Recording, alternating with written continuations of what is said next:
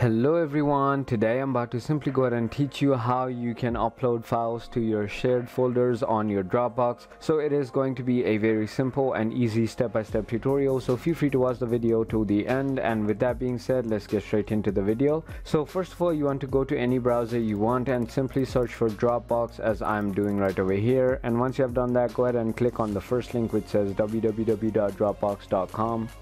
And finally, once you are on your Dropbox account, if you have shared a file or a folder to someone else, or if you have gotten a shared folder, or you can also create a shared folder right over here. As you can see, you can simply go ahead and open the folder by double clicking on it, and finally you can click on this upload button and click on files and upload any files you want into your shared folders. But if someone else has shared you a folder and if you don't have access to it, then tell them to go ahead and provide you access, because they'll definitely have to go ahead and provide you access if you want to upload into their shared folders.